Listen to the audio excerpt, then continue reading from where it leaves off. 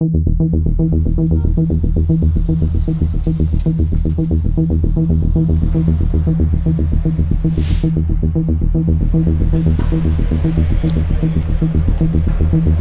spoke about this fight before. He said, you all good, yeah?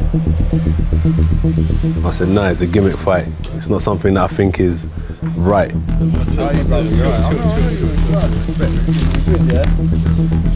Now, that's the biggest challenge of my life. Yeah, works. Got this door here. I'm looking forward to the challenge.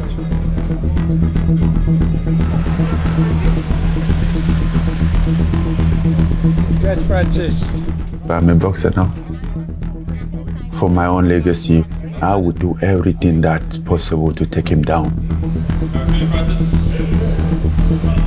If I wasn't in the fight, I would have been betting on AJ, but I'm in the fight, I'm betting on me.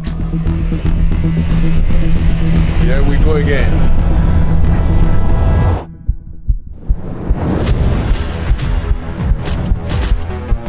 Francis Ngannou put the world heavyweight champion on his backside. Now, instead of just chasing money, he's going to be trying to chase greatness. I believe AJ is going to be undisputed champion. And in an instant, it's all over. This big, dangerous heavyweight is back. Boom. Boxers can't compete in MMA, and for the most part, MMA fighters can't do well in boxing. But there's one guy who has proven that theory wrong, and if he can do it on the 8th of March, it will be one of the greatest stories in the history of combat sports. The wolf is in the house.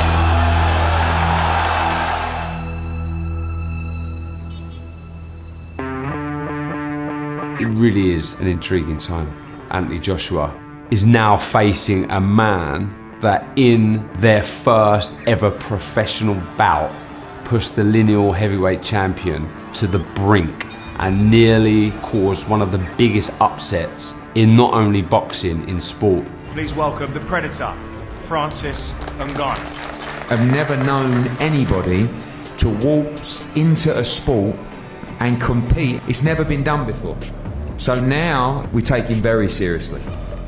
Ngannou Fury was boxing versus MMA. But now it seems like the boxing community is adopting Francis, or at least accepting him. This fight, it is still MMA versus boxing, but it does feel a lot more like just, you know, a boxing match, which is tremendous, which is what Francis always wanted. I'm 72 next month. I've never seen anything or been involved in anything like this in boxing. This is just brilliant, and if you're a boxing fan, you're in boxing heaven. Anthony Joshua, he's different than Tyson Fury. He is always learning and trying to be a better heavyweight. I feel like right now, with him losing to Usyk twice, everybody he fights, he feel like he has to get back to being the #1 guy, because he was #1 guy. Heavyweight champion of the world. I look at it as pure jeopardy for AJ. These big guys get in the ring, they throw bombs, one of them lands, it's all over. You're fighting #1 and 3 back-to-back in your first boxing fights. That's crazy. I always done crazy stuff. Are you not aware of it? I'm aware. It all comes to a nice conclusion here, and we're going to find out if Francis Ngannou can go one better and really upset the odds, or will this be a formality for Anthony Joshua in this glamorous, exciting fight?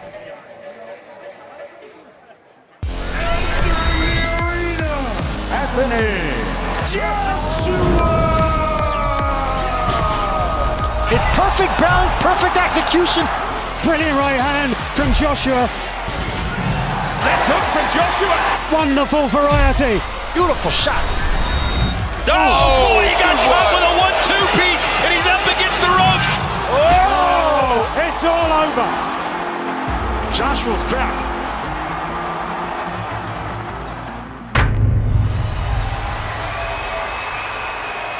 And Victor Feschenko scores it 116 to 112 for the winner by split decision. And still the unified heavyweight champion of the world from Ukraine, Alexander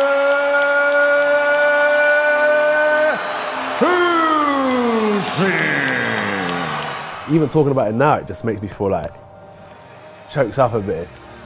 I wasn't supposed to lose in my head. And it just hurt the defeat. I think he's really angry. I think he felt he won that fight tonight. I think he did all he could. When you put everything into something, and what I gave wasn't enough, it's not easy. There's no silver medal in boxing. The only thing we get credit for is winning. On that night, a second defeat by the same fighter, and I thought this might be the end of him at this highest level.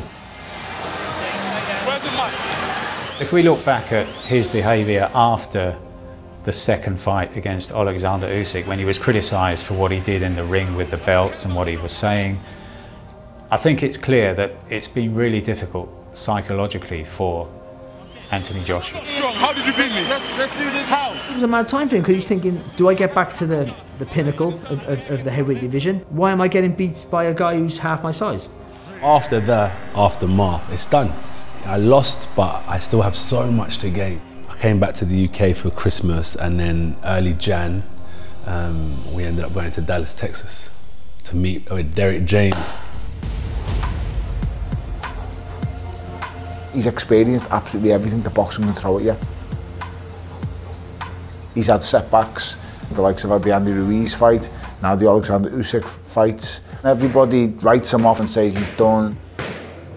This lad is basically still a novice when it comes to boxing terms. I think he's had about 50 fights, 60 fights in his whole life. He's bypassed so many levels because of athletically, he's just so good. World Championship silver medalist, Olympic gold medalist, unified heavyweight champion. It's insane. A peak AJ was probably the Vladimir Klitschko fight. It was phenomenal.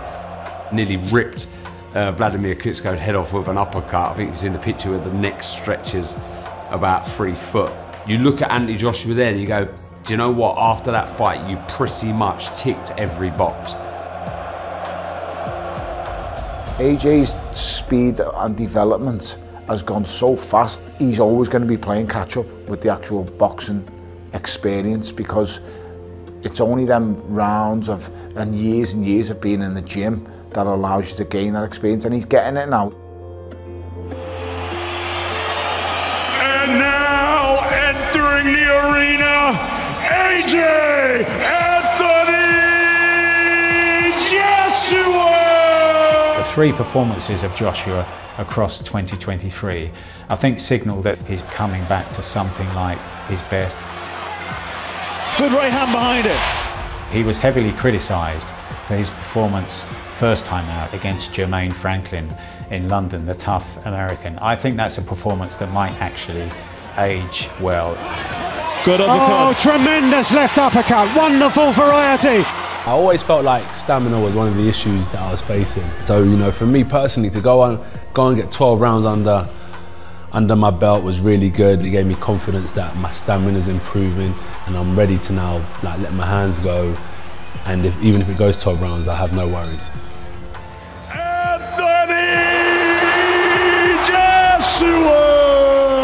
He boxed really well, I thought, but he didn't show any improvement on his mindset, and that was to step in with the jab. And I've seen this to Joshua for all the time. The jab wins him the fight.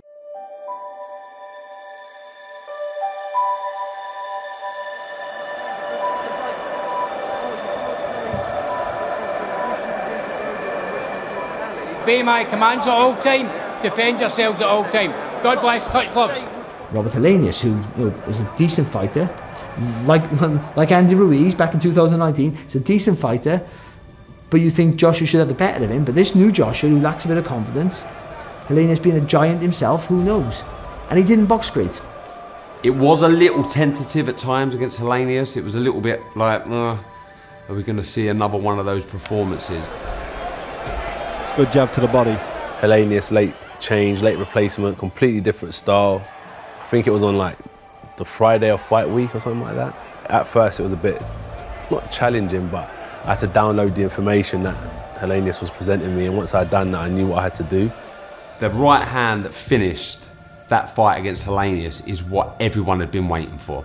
That was why everyone was there at the O2 that night. Oh! and in an instant, it's all over. The finish was great. And what was great about the finish, not that everyone goes about the punch, it was the commitment to the attack. And listening to Derek James, he jabbed up, jabbed down, took the step with the front foot, and then threw the right hand right through his head and knocked him spark out. And I thought, he believes he can do it now. Anthony Joshua's fights of late have largely been built around the jabs. If there was ever an opponent for him to go back to being the seek and destroy fighter he was earlier in his career, it's Otto Wallin. Let's get ready to rumble! Last time out against Otto Wallin, we see it again, this precise, accurate, hurtful punching. He's so exciting to watch. He's so hard to beat now. This is good boxing, really good stuff. Yeah. What motivated me the most, it was good because I had all my enemies in one room.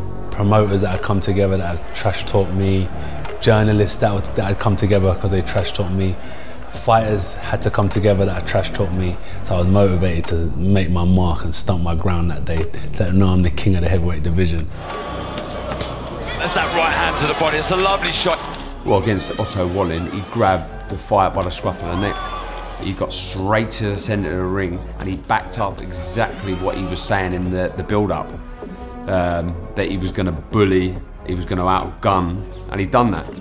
After that Helenius knockout, we would just see an Anthony Joshua back to the old mentality, style of fighting, if you like. Oh, boy, he got caught with a 1-2 piece and he's up against the ropes. It was the first time for a long time that I thought, yeah, this is Anthony Joshua. This is not the guy we've seen the last few years masquerading as Anthony Joshua. This is him. And I thought it was a fantastic performance from the first round to the finish. He was just on that seek and destroy. I'm going to knock you out. I'm back. Confidence is there. Nobody's stopping me now. I'm levels above you. And it really, really turned some heads. Oh, it's over. They've stopped the fight. Confident, powerful, sharp, everything was firing on all cylinders. Joshua's back. I think what happened to him in 2023 has been a massive boost for his career. As far as rebuilding is concerned and finding that old, to use that word again, AJ, with the seek and destroy mentality, I think it was a box ticked. It was a successful 2023. But he wasn't the only one. The Predator, Francis. Wow, good left hook from Ngannou. Ngannou finding some big shots out of nowhere. Still plenty of fight in the man from Cameroon. Big shot from Ngannou, who dances after his success. Unbelievable scenes.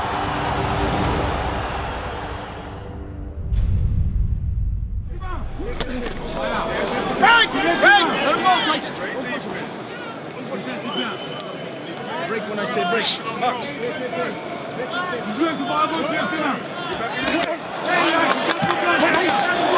Oh, big shot from Ngannou, who dances after his success. And suddenly, we have a fight. Wow! Tyson Fury down against Francis Ngannou. Unbelievable scenes.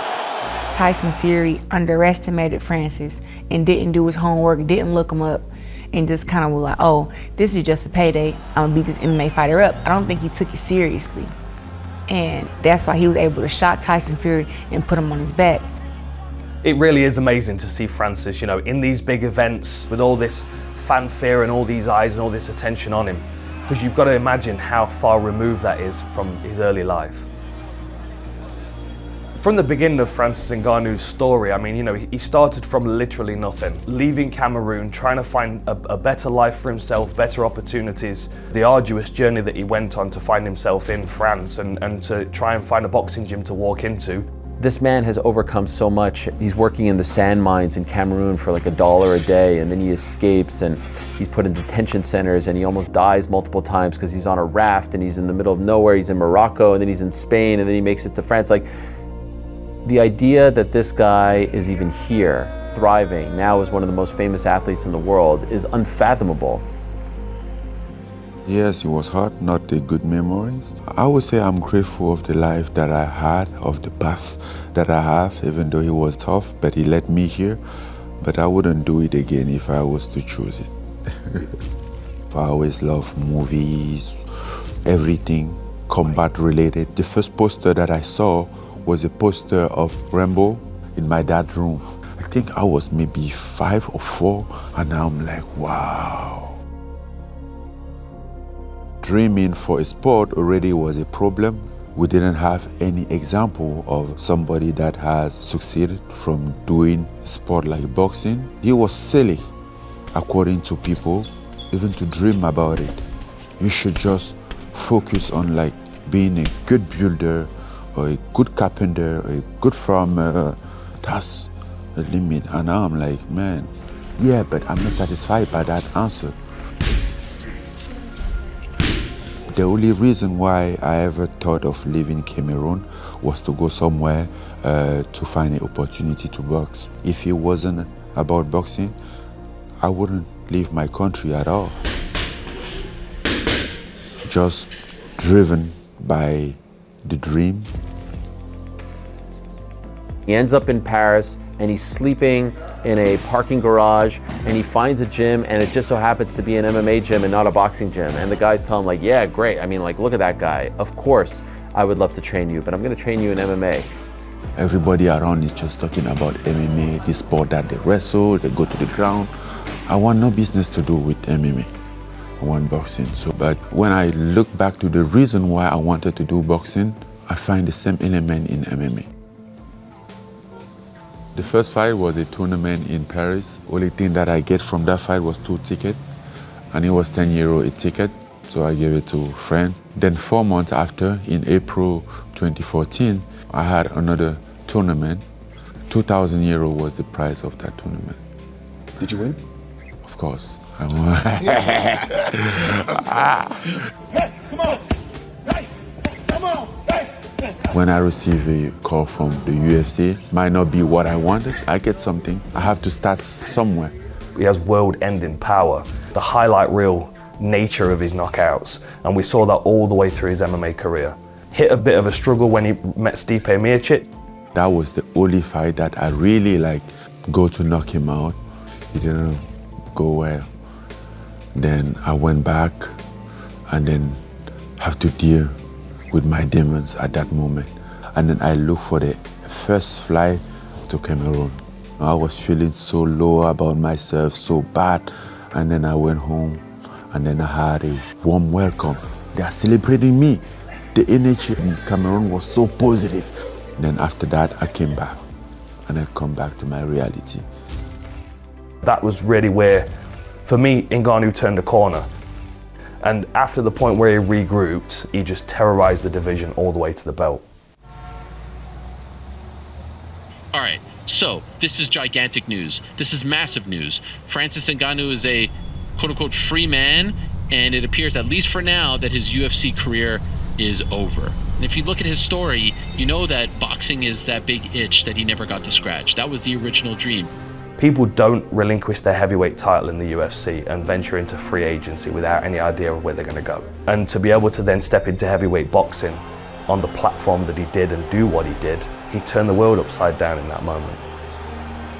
They scoffed at every single interview and move that he was making leading up to that point. And he gets the PFL deal and people are still scoffing. And then he gets the Tyson Fury fight and people are still scoffing. You guys not realize what this man has been through? His whole life has been following his dreams and overcoming the odds. And he prepares for the Fury fight, and what are they saying? You see that guy on the mitts? That's an amateur. He doesn't know what he's doing. This is gonna be embarrassing. Fury's gonna mop the floor with him. And then of course what happens? And even if you don't think he won the fight via the scorecards, he won the night. And now, everyone who was scoffing at him wants to be in business with him. You know, shout out to my friend Eddie Hearn. He was scoffing at him beforehand, and after that fight, he says, let's do the Ngannou-Joshua fight. I mean, how could you not smile? That's a beautiful thing. It's my game. It's gonna end on my way as I decide. I just go out to have fun, and great things happen. Joshua! As he goes into this Francis Ngannou fight, I do think we'll see the best of Anthony Joshua. I think it's great that he's manoeuvred himself around trainers because you'll pick bits up from all of them. I think he had an amazing trainer, Robert McCracken. I think he's experienced good times with Derek James. I don't care how he won it, I just wanted him to win. Now he's with Ben Davidson. Each and every trainer will offer him a little bit of something. You just want to see him now progress on. I would like to see a bit more brute from AJ, and I do believe now with Ben Davidson we would see that. More regular, short, sharp, change of tempo. I can see during the rounds against Otto Wallin taking on board everything Ben Davison's saying, and that's real trust. Wow! Tyson Fury down against Francis Ngannou. I think it's important for him to jump on Joshua early, try and really unsettle him, by any means necessary. Get close to Joshua, make him feel your strength. He made Joshua look skinny at the press conference, so if he can push him back and put a panic on him, Joshua might unravel. Tiny advantage in height, but the depth of Ngannou is ridiculous. He's a scary physical specimen, and of course AJ is as well, but I just don't think he's witnessed anybody that can move him around in a clinch like Ngannou's going to do. Francis Ngannou's got to get as close to Anthony Joshua as he can and just hit anything. There are so many different reasons why this fight could go south very, very quickly for AJ. He might get clipped with a big shot and feel his legs go all of a sudden, and if he hits the canvas, does he get back up and box clever like Fury does for the rest of the fight? I don't know as he does. But there are vulnerabilities, and I feel somebody like Anthony Joshua will be able to make the most of those. He limped back an awful lot, and though he took the sting out of the shot from Tyson Fury, he was caught with a lot of right hands, and I feel AJ, what he does really well when he keeps things simple is brings his feet in, double jab, and then throws the right hand. I expect AJ to win this fight through discipline, through educated pressure, through being smart and through being better. Make Ngannou work. Francis Ngannou is not faster than anyone he's faced, he's not stronger than anyone he's faced. The only difference with this man is his mindset's on a whole different level. When you look at his background, where he's come from, what he's done to get where he's got, he's a bit of an enigma. But I just think if Josh goes in there and lets his hands go, he gets rid of Ngannou in double quick time. I feel like AJ's the perfect person for Ngannou to fight, because if he cracks him, he can hurt him. We've seen him hurt. If he hurts him, he's going to rattle him, and if he rattles him, you might not be able to recover from that. And he's not quite as tricky as Fury, right? He's not quite as elusive.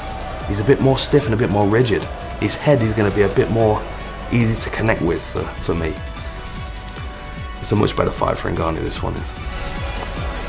This is what I'm interested in seeing, Ngannou up close.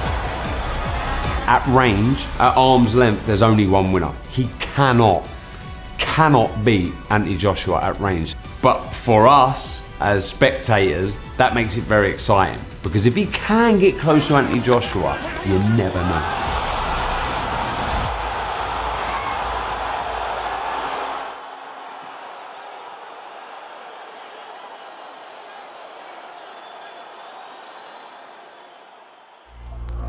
In heavyweight game, one punch can change everything. I really do feel like it doesn't go the distance. I just see someone getting clocked. The knockout, it just comes naturally. We both are going to look for a knockout, which I don't think is a problem. We're going to find out if Francis Ngannou can go one better and really upset the odds. I think Ngannou is going to double to bully and push AJ around. I heard that he doesn't have a chin. I hope I had an opportunity to test that out. I'm driven by the dream, the statement that I want to make, my own legacy that I want to build.